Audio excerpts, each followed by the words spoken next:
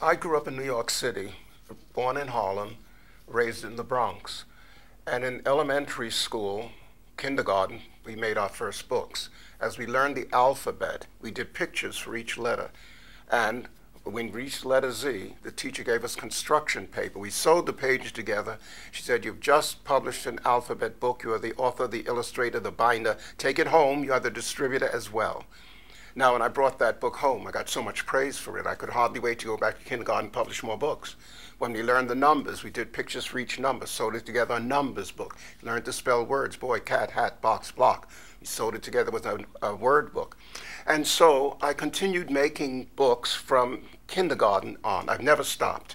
All through the years, I've made books as gifts, as presents for family and friends. And I continued that into college, taking a course in book illustration as well.